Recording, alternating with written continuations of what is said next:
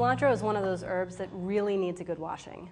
I'm Kate in the Real Simple Test Kitchen, and I'm going to show you how to wash, chop, and store cilantro. Cilantro is so much more gritty and has so much more dirt than so many other herbs, so the washing is really important. So I always use a large bowl of water, and I dunk and swish. This really allows all of the dirt and all of the soil to fall to the bottom of the bowl. I always change the bowl at least twice, sometimes 3 times, depending on how dirty the cilantro is. And I dunk and I swish until the water runs clear. Shake off, really shake it off, and then you're going to dry it in some paper towels. I save these paper towels because I'm going to use them later. Then I just start chopping. Cilantro, unlike some other herbs, is really tender, so you can just slice through the stems.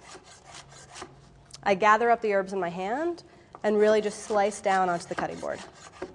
And I only cut what I'm going to use. Cilantro stores much better and lasts longer if it's left whole. And I put one end of the knife on the cutting board and just rock back and forth. I do this 2, maybe 3 times, any more than that, and the cilantro will start to turn black.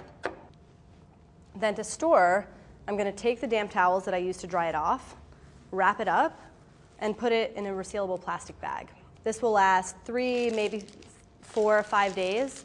If the towel becomes dry, just sprinkle it with a little bit more water.